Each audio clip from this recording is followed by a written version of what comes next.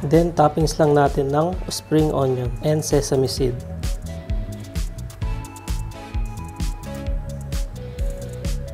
Look at that. Mmm. Sarap. Korean na Korean yung lasa niya.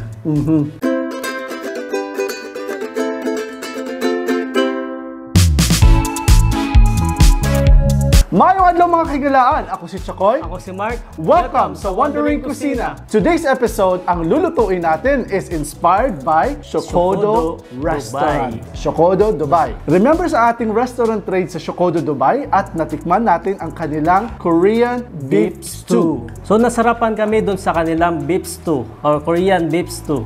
So ngayon, gagawa kami ng sarili naming version ng Wandering Kusina na tatawagin naming Korean-Filipino beef stew. Ito ang ating mga ingredients, mga ka-wonders. Meron tayong 3 tablespoons of sesame oil, 2 teaspoons of ground black pepper, 1 tablespoon of chili flakes, 2 teaspoons of chili powder, 1 cup of brown sugar. So meron tayong ginger, ganito karami, siguro mga 100 grams or 150 grams na ginger fresh. Then 2 bulbs of garlic. Meron tayong isang malaking onion, white onion to mga ka-wonders. So pwede rin yung red onion. Meron din tayong onion leaves and 3 pieces of bay leaves. Then 1 cup of soy sauce. So gagamit din tayo ng rice wine. So kung wala kayong rice wine, pwedeng hindi na siya lagyan. So i-skip na lang natin. And then of course yung ating beef cubes, 2 kilos. Yung pinili ko yung may mga taba-tabang konti. And then meron tayong banana or Saba. Ito yung nagpapa-Filipino dito sa ating recipe for today. So ito yung una nating gagawin. So una natin gagawin mga ka-wonders, babalatan natin itong ating saging na saba. Yes, kasi piprituhin natin yan mamaya. That's right. So habang nagbabalat, papakuluin ko na yung beef natin. Yes. Nagpainit na ako ng tubig.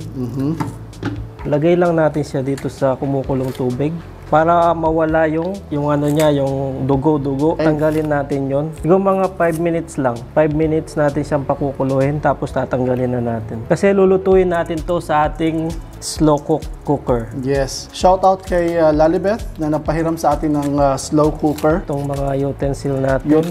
Utensils natin na ginagamit ngayon. Pati itong induction cooker. Then takpan lang natin siya. Mamaya-maya lalabas yung mga itim-itim dito sa taas. Tatanggalin lang natin yon. Yes. Para hindi siya sumama sa sabaw. Yan mga ka-wonders, kumukulo na. Tanggalin lang natin itong mga itim-itim dito sa sabaw niya.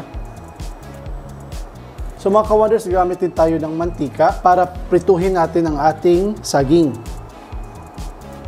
Yan. Yung pagprito ng ating saging, magdadagdag po ito ng texture at saka lasa doon sa ating beef stew. Mabilis lang itong uminit kasi induction cooker yung ginamit natin. Salamat again, Lali, sa pag-allow us to use your induction cooker. So, i-brown lang natin both sides itong ating saging mga ka-wonders. Just like that. Yung on all sides, I mean. Yan, itong mga ka-wonders, pwede na natin itong tanggalin. Tapos, itatapon natin itong sabaw na to. Hindi natin ito gagamitin. Babanlawan natin yung beef natin. Tapos, titimplahan na natin sa ating slow cook cooker.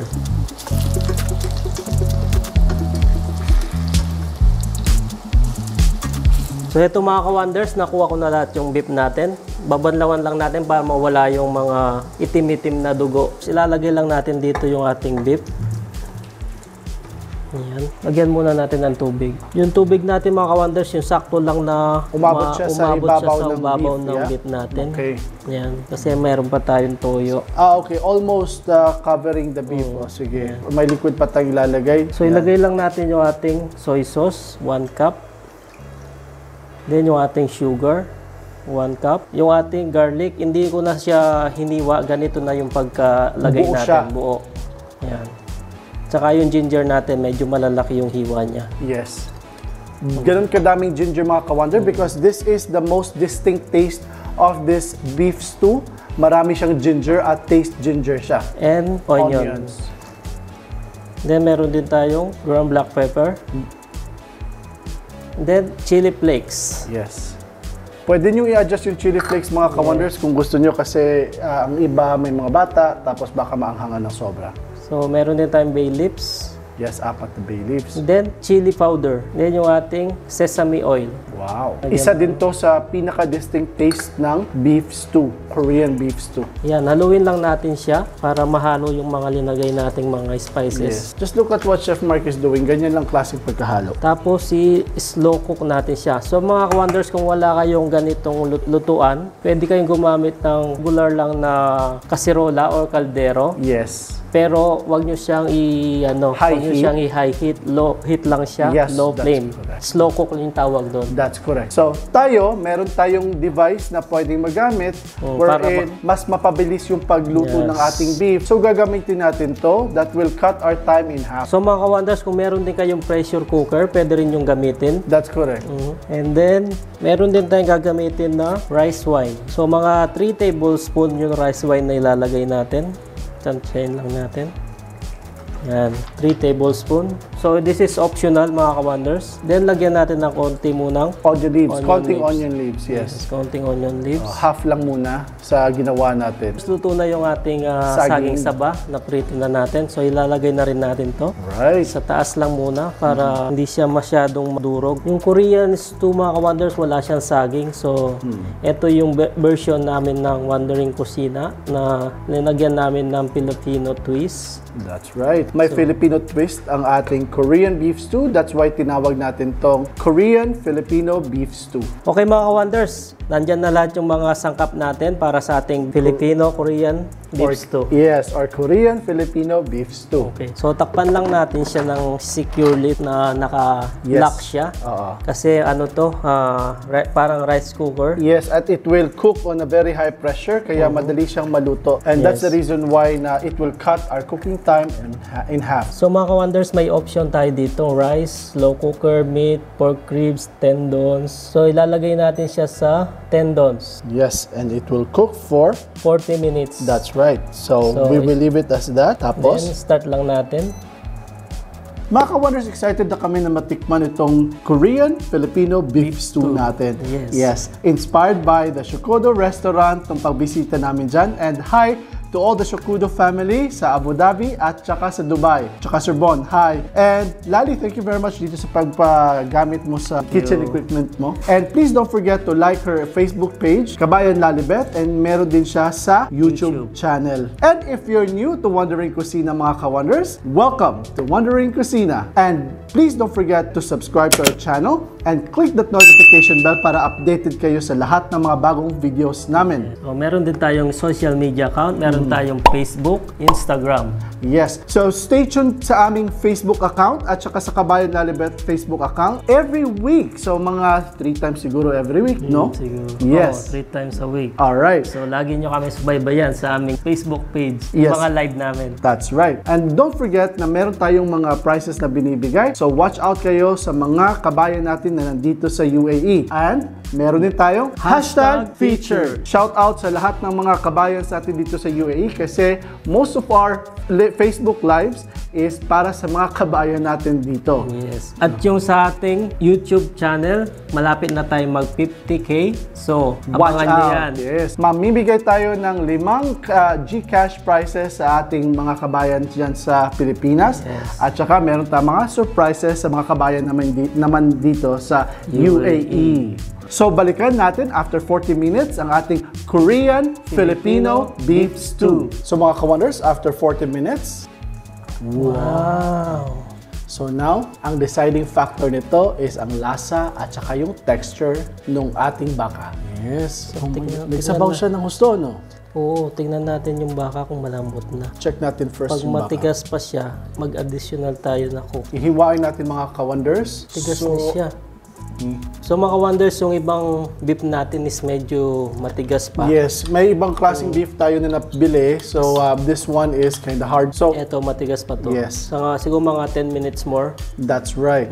Tapos yung saging, yung saging natin mga ka-wonders, perfect na siya. It added texture at saka a little bit of taste and a Filipino touch doon sa dish natin. At saka ang lasa, Chef Mark? Ang lasa okay na siya. So mga ka-wonders, let's slow cook this for 10 more minutes para maging mas malambot pa yung ibang baka natin. So let's set it for 10 more minutes.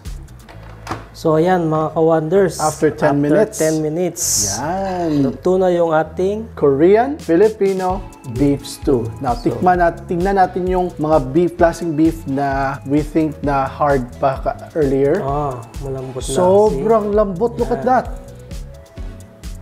Lambot na siya. Tikman na natin. Tikman na natin ulit. Okay. Then, toppings lang natin ng spring onion and sesame seed.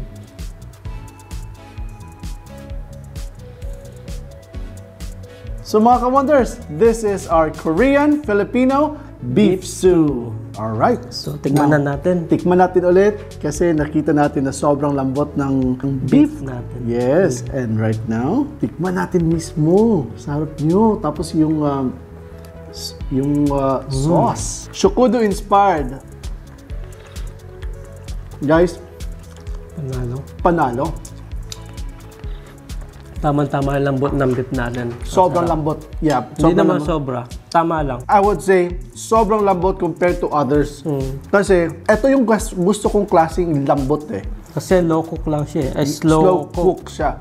Tapos, I would say na sobrang lambot niya guys. Kasi, hindi lang, kasi gusto ko yung beef mismo. Yung magme-melt siya sa bibig mo. Hindi siya durog ha. Hindi siya durog. Saktong-sakto lang siya. Look at that. Sarap. Korean na Korean yung lasa niya. And this is the kind of tenderness na gustong-gusto natin or dapat natin ma-achieve. Sobrang lambot niya mga ka-wonder. Yung sauce. Sauce, panalo. Shukudo, salamat ha. Salamat for inspiring us. And thank you for allowing us na mag-restaurant raid sa inyong restaurant dyan sa Dubai. Mga ka-wonders, ang perfect nito pala, kasi this is not our first attempt na lutuin to. We already had a first nung last weekend. Last weekend. Nung pagkadating namin from Dubai. Ginawa namin to and we realized na itong klaseng beef stew, it's best the following day. Para siyang adobo. Oo. Lalo siyang sumasarap pag nag-i-infuse yung lasa, sabaw niya, yes. yung sabaw niya dun sa meat. Correct. So, tomorrow, since it's a big day for us, kasi may event tayo, we cooked it for you ahead of the day at pinakita namin sa inyo. Yeah, perfect ito for tomorrow. Exactly. Tapos, once again, Korean-Filipino siya dahil nilagyan natin ng saba ng saging. Yes. Perfect, guys. Inaantok na ako. Inaantok na rin ako kasi it's already 3 a.m. nung ginawa namin, natapos namin itong video while shooting right now. Sa sobrang busy natin sa mga live natin para lang sa inyo mga ka-wonders at mga kababayan. Alright mga ka-wonders, thank you very much for watching. This has been Wondering Kusina's episode for today, Korean-Filipino Beef Stew. Thank you very much for watching mga ka-wonders. Ako si Chakoy. Ako si Mark. Stay cool, stay safe, and peace.